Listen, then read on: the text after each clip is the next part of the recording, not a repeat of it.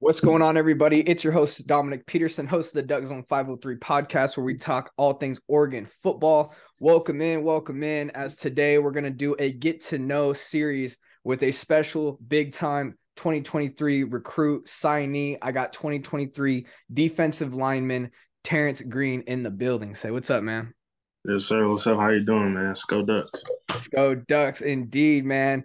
Big time defensive lineman signee. Standing 6'5", 265 pounds, according to 247 Sports. Coming out of Cy Woods High School, correct? Yeah, that's Cy correct. Woods out of Cypress, Texas. Saying that Yeah, right? Okay, just got to yeah. make sure I'm pronouncing everything right there.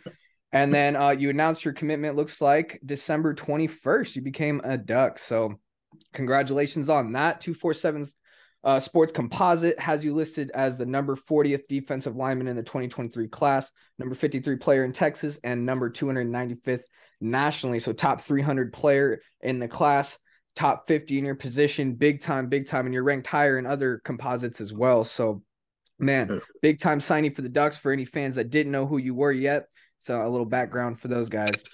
Yeah. So to start out this interview, Terrance, I always like to deep dive into your personal life a little bit, get to know who you are as a person. Let's just start out talking football as well. And you, what age did you start playing football? What age did you start getting into the game? Yeah, I can't really say an age. I'll probably say like 7 if I had to guess. But at So first I really, was a basketball kid. Yeah, I played basketball. okay. That was my first love. And then my mom took me out to try flag football one day, and I really didn't like it at first, but I ended up doing good. And then ever since then, I played, and then little league and all that, and I Hmm. just stayed with it. Nice. Okay, so you started out more of a basketball player early on. Yeah. That's interesting. Like more of a two sport athlete. Did you continue playing basketball Yeah. throughout your career? Yeah, so I played all the way until like freshman year of high school. When I got to out here to Cy Woods, it was kind of like I don't know, kind of like two sports was kind of iffy for Hmm. me. I kind of stuck with the football, and it all worked out. But yeah, I stayed with football, did track and stuff Oh, like that. nice. So you Yeah. explored a couple of different athletics. 100%, man. So how do you think basketball, being a two sport athlete, kind of translated into your game of football and kind of helped you out there? I would say like conditioning wise, and then like being explosive, you got to be like physical on the court as well. You can't, like so. I think both sports you got to have some physicality, and then just like hustling and running back and forth is like that endurance piece. 100%. Yeah. On the court, running up and Yeah, down as a big man, that's big time for stamina. yeah. 100%. So did you watch football at all? Did you get into the game by playing, or did you watch it all? Did any special Uh, players that you kind of watched or anything like it that? was really my mom just making me like try different things, and Okay. uh, so for her, I thank her for that. I Nice. thank her. So it was just like that. And then once I kind of got into it, little league, I knew I had some, and I was like faster than most kids, and more athletic. And so I started watching like Johnny Manziel and stuff. I played offense at first. I was like tight end, receiver, Okay. quarterback, stuff like that. So I Nice. watched the guys, and just watching them and what they could do on the field inspired me. And I used to watch D'Anthony Thomas too, man. Yeah, DAT, yeah, that. Yeah, 100%, man. Yeah, DeAnthony Thomas, man, big time. Funny story of DeAnthony, actually. I was a little kid of one of my, I think it was like my second Oregon game ever, and I yeah. was the on a Friday, the day before, and I was on like the practice facility, just walking around and seeing it as a kid, and dude, Yeah, DeAnthony Thomas comes running by. I just couldn't believe it. I was like, oh my God, it's right yeah, there. Yeah, that was crazy. That was a yeah. funny story about DeAnthony, man. Yeah, great story. So shout out your mom as well, opening your mind up, getting you on the game of football, and look where you're at Yeah, now, 100%. for, So shout out for moms sure. for that. So you really got attached to the game of football as you played it, Yeah. as you watched Mhm. it. What can you list maybe three reasons why you like the game of football most? Man, it's like as a guy, as a growing into a man, it's like being able to be physical and go out there and like do certain stuff you can't do on the street. Like you can go out and basically try to hurt people for like Yeah. just for fun and like so for like all football players, I think that's why we're different because we willingly go out there and try to kill each other. Oh So yeah. that's one, just being able to be physical. Uh, it's like life problems or whatever you're going through. It makes me happy. Like It Hmm. brings me joy being able to go to war with my brothers and just make plays, and also know like third, I would say, is being able to provide for my family. If I stick with it and put all the work in, that the game of football will bless me back. So I think those three right there. Oh yeah, 100%, man. I love it. As a man, you said it importantly, like as a man, you got to let that violence out in some type of way or fashion. And it's Yeah, beautiful game of football that you have a path to not only do that and let hmm it out, but you also have a way to get paid a handsome yeah, dollar doing it. So yeah, it's amazing, man. 100%. It's a great way to let out the aggression, and you can't just do that on the street. So it's a great way. yeah. Speaking of football, listening to music is a big way to get motivated, pumped up before a game, before a big game, Mm-hmm. getting into the beats and all that. What's kind of your music taste? Who are your go-to artists before a game? I would say like Lil Baby, NBA YoungBoy, rappers like that. Oh But yeah. I really listen to like a lot of different stuff. It just depends. I like old school rap too. My mom grew up on stuff like that, so it's like Tupac, all that type of stuff. So it just depends. Sometimes I like chill music. It just depends on how I'm feeling. But definitely my favorite too is probably Lil Baby and Young Boy. Okay, so yeah, hip hop's more your lane right there for sure. Yeah, Like rap and stuff. Yeah, I had one yeah, recruit one time tell me jazz was their favorite before yeah. Hey, before a game. I was like, "Are you for real?" yeah. I mean, it's some pretty chill stuff though. Like relax your mind, I guess. Yeah, But I mean, everybody has their lane, right? You know what I mean? yeah. I get it. So, getting into the football, back into football aspect type of things, where do you Mhm. feel most confident in your game as a defensive lineman? You also said you played Yeah, offense, so yeah. do you maybe see that in your future? Could you play some offense in college? Nah, I'm staying on No, defense. all Nah, defense. Okay, yeah. Um, or unless they have me in like field goal and I go out for a route or something like that, then yeah. okay. But um, Josh Connerly did it this year. I mean, yeah, good job with you, man. yeah. Yeah, I would say my skill set that I like is like my length and my ability to stop the run and just getting offensive linemen back on their heels and getting them back in the backfield to create havoc. And yeah, I'll say that right there. And then also like um I don't know, just my power, my strength. Like I'm not really a big finesse guy. I like to use my power and my strength and just dominate them. I'm like offensive lineman, you see. So I would say that. And then I think me going to Oregon and being developed by Coach Love, strength wise, and then Coach Tony and Coach Lapoy, I think my speed and all that would even be even better. And then all that, I'll be an all around player once I get there. Oh yeah, 100%. Can't wait to see how you develop Yeah. once you get here. Speaking about that, when do you get on campus officially? So think I'm supposed to be going June 15th, but I'm definitely gonna try to get out there a little bit earlier than that because I graduate in May. Okay. Sounds good. Sounds good. Yeah. All right. So, you speak about some qualities that you really enjoy, Mhm. about yourself on the field, some good things. What's probably one word that best describes you? Just one word One word. on the field. Oh, on the field,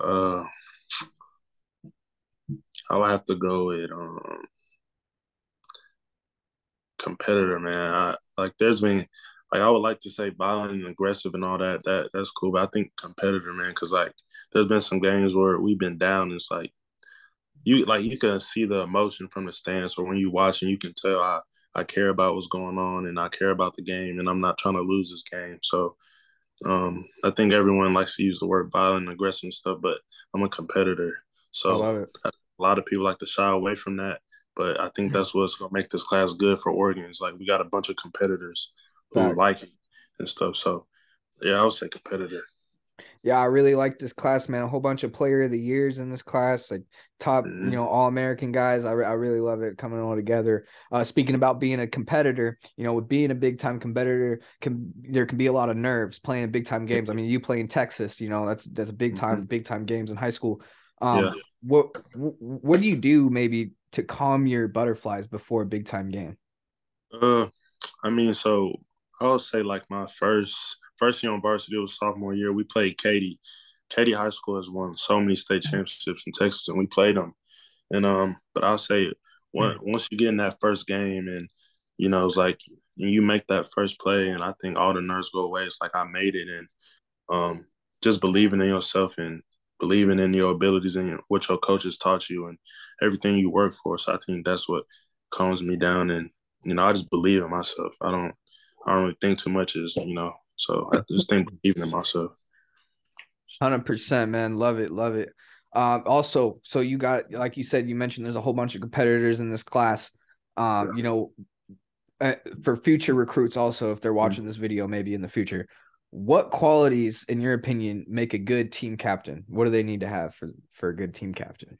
You got to be a leader. You can't be afraid to get on your guys if they messing up or you see something you don't like or like this is wrong, or you can't be afraid to be a leader. I think we tend to shy away from it sometimes, but or like those your teammates, so you don't want to create a bad vibe, but we all have the same goal. We all want to win a national championship. So I think being a leader is number one. Um, you can't be a hypocrite. You gotta be willing to work just as hard as you telling them to work, or you gotta lead by example, and then just proving yourself and going out and playing, and your name got to hold weight. I think you can't just yeah, Yeah. you gotta put your money where your mouth is, I guess you could say, but you got to be a competitor. You gotta be a dog as well. You can't, so a team guy, not really. You can't be about yourself. It's bigger than that. So just I think those are important when you want to be a key piece to a team, and then if you want to be a captain on that team. Facts, 100%, man. I love it. Also, a big one for me, if you're a leader, you got to be vocal. You got to be out there. You got to be, Yeah. 100% lead by example. Love it, love it, love it. All right, well, let's switch gears a little bit. Let's start talking about Oregon football. So the Ducks just capped off a 10-win season in Dan Lanning's first year here. Bo Nix is returning. A lot of hype with the program right now. What are you most excited for this 2023 season? Yeah, I'll just say get in there and be able to compete. And, trying to be a true freshman with all my guys. Like I think this freshman class wants to come in and compete. I don't know. I don't think we have any red shirts, to be honest. I think we all want to come in and compete, but I know Bo will come back and do some nice things. I know he has unfinished business. He played his butt off, man, all season, regardless of hurt. He tried. So I think Duck fans got a lot to look forward to. I got a lot to look forward to. Just being able to, whenever they call my name, I'm ready and my guys will be ready. So I think it's gonna be a good season, and we're gonna bring a natty to Eugene while I'm there with 23. I'm telling you, man, it's gonna be special. I really do think we gonna change the game for Pac-12. I think people sleep on Pac-12 too, though, but Oh yeah. definitely a lot to look forward to with this new class, and then people who are already there too. Yeah, 100%, man. They definitely do. I agree with you. They sleep on the Pac-12. I mean, the Pac-12 finished with six top 25 teams, led the nation. I mean, that's really good. So, and there's a lot of good quarterbacks coming back this year Oh in yeah, the conference. So it's gonna be fun for you, defensive linemen, man. yeah. 100%. So Dan Lanning, your head coach, had a big first year here. What do you like about him? You committed to him. What made you commit to him? I like that he's a defensive mind. Like usually the coaches is like offensive minds, but if you want to be a defensive guy, Dan Lannon he's a great example of that. He obviously cares about the offense, but he puts just as much into defense, if not more. And he's a great guy. Like the way he leads, you could tell like he cares about his players. He cares about family. He's a big family guy, and I just think that right there, and the people he got around him, nobody's like snakes or stuff like that. He just got good team around him. Uh, he want to know your story, so like it's one of them coaches. It's connection there. It's not gonna be you don't really know nothing. He barely know your name, or so he really want to know everything about you and why you do what you do.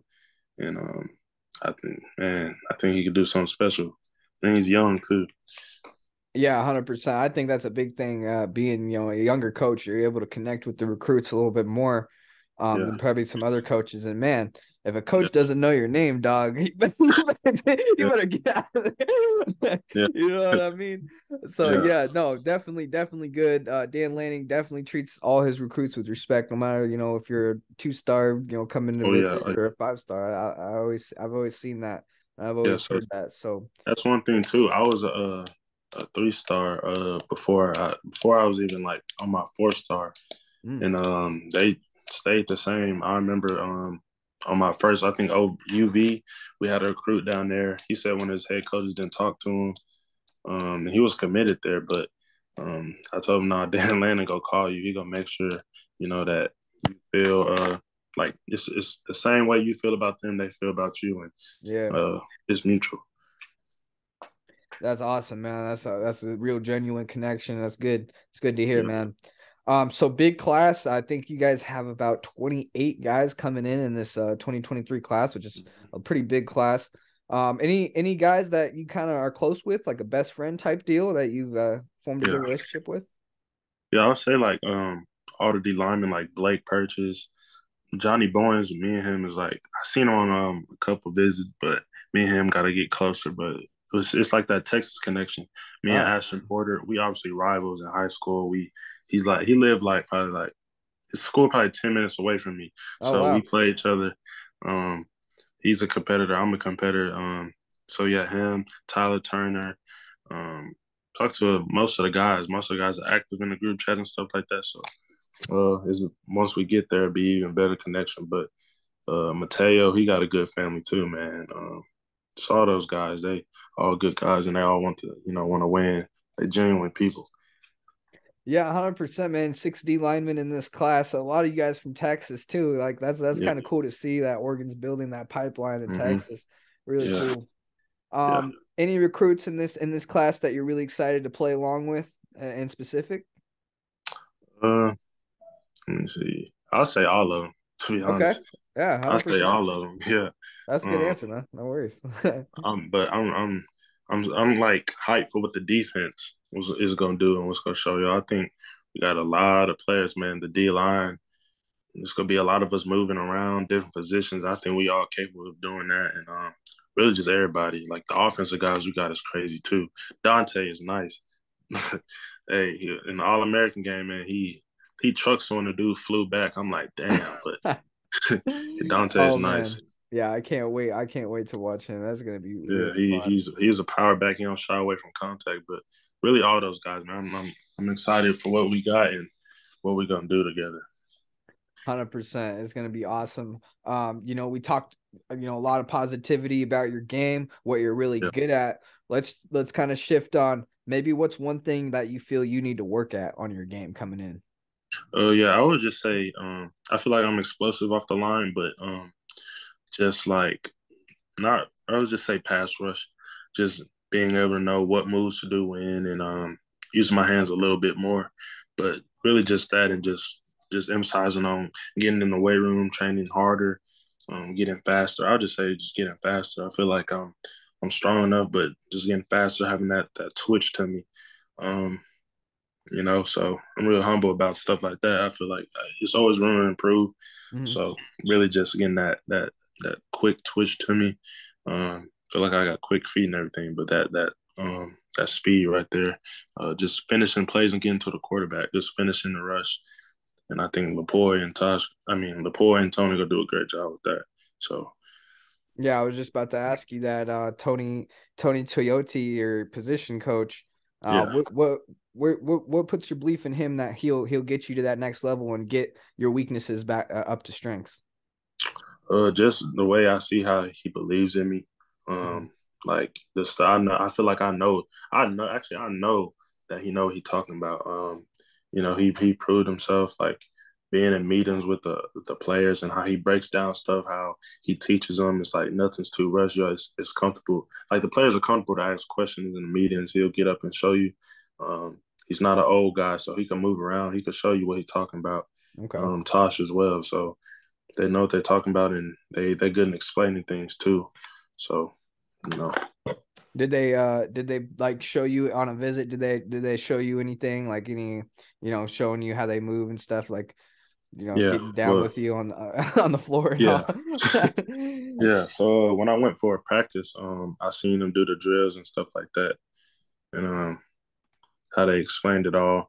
And then also when I'm just in there, if I had a question, like they just wrote it up for me and explained to me because I knew Oregon was gonna be the place for me anyway. So Um, yeah, they broke it down for me, and they go get the defense and all that to me. I think it'll be good. 100%, man. So big schedule loaded up next year for Yeah, 2023. I'll be yeah, at all the home games, so I'm trying to go to Texas yeah. Tech too. And Oh speaking yeah. of that, any specific games that you're real excited for next year? And USC, Colorado. Yeah, So I don't want to Colorado. come home. I want to come home and play in my stadium, man, and whoop Texas Tech. Yeah, Shout out to them though too, man. They believed in me from the jump with all the football stuff too, but nice. just dominating. I think those get Washington too, man. Man, I think the whole schedule, to be honest, I don't. It's a lot of good teams that we got to go out and compete. We ain't sleeping on nobody. So really, every game. Yeah, man. I mean, that Washington game, man. You guys got to get that one for me, man. Yeah, That one was tough this year, man. yeah, Oh, yeah. okay. So your recruiting process, like you said, Texas Tech was kind of in it too. Hmm. Kind of break down, your final schools, how it went down, and Yeah. why you kind of put your trust into Oregon, like what Hmm. coaches were always there throughout your recruitment with the Ducks, and what other schools were kind of in it for you towards the end there. Uh, I have to say, like Texas was in it, Michigan State was in it, um, Miami and Florida was in there, but they ain't really wasn't. They weren't competing how uh Michigan State and them were. I mean, in Texas was, but man, what to be honest, the first time I went to Oregon, like as a little kid, I always watched Oregon.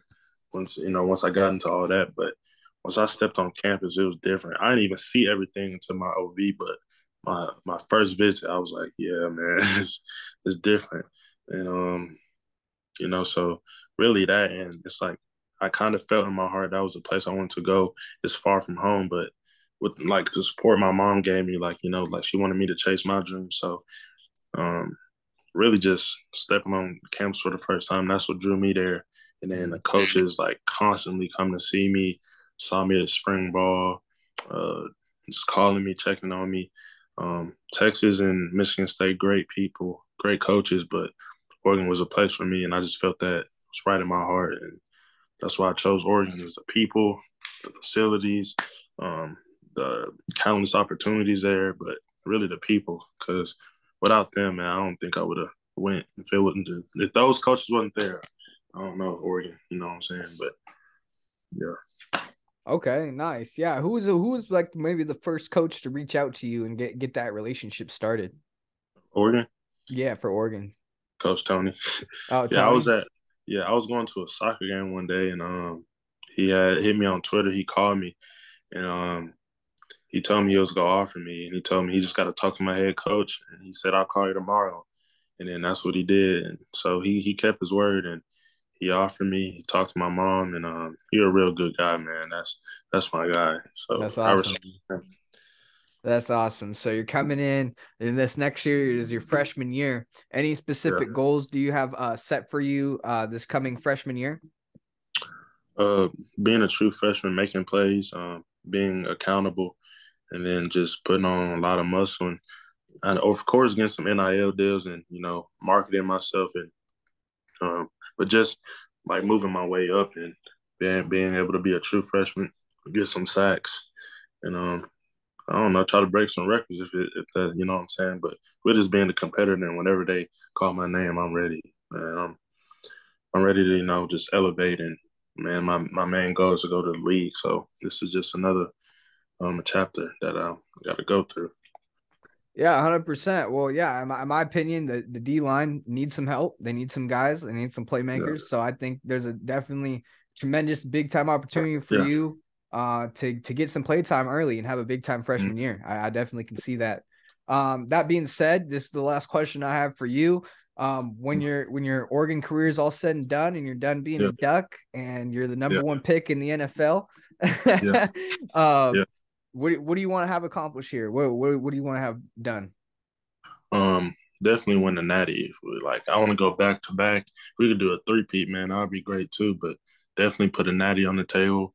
Um, win some awards, of course, like personal awards. Um, break records like sack records, tackle for loss records. But just building a family that when football's all said and done.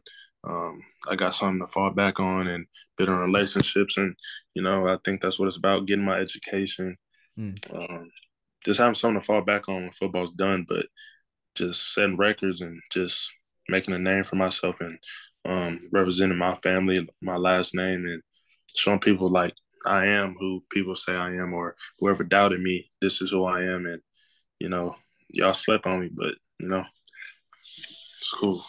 Yeah, 100%, man. And the fan in me, dude, like when you go talking about natties, this is let's go because Yeah, man, Oregon, and we don't have one yet. So that would be yeah, historical, 100%. That would be yeah. big time. Yeah, Terrance, man, I really appreciate the time. This is 2023 defensive lineman Terrance Green here on the podcast. Do you want to shout out any social medias for Duck fans that might not be following you yet? Oh yeah, I need to get my IG followers up, man. D1_T0.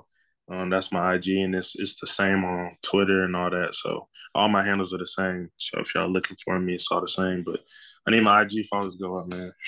Yeah, go get him on Instagram, Twitter. Really appreciate you, Terrance. This is that's For a sure. 2023 defensive lineman 4-star coming in this next year. I definitely think he has an opportunity to get some early play time. Really appreciate the interview, guys. Anybody who's watching, make sure to like, subscribe, share the video, and most importantly, I know the algorithm helps with all that, but most importantly, guys, word of mouth, telling your friends and family about the podcast helps grow this podcast faster than anything. All right. I'll check you guys in the next one. See you later. Go Ducks. That's right.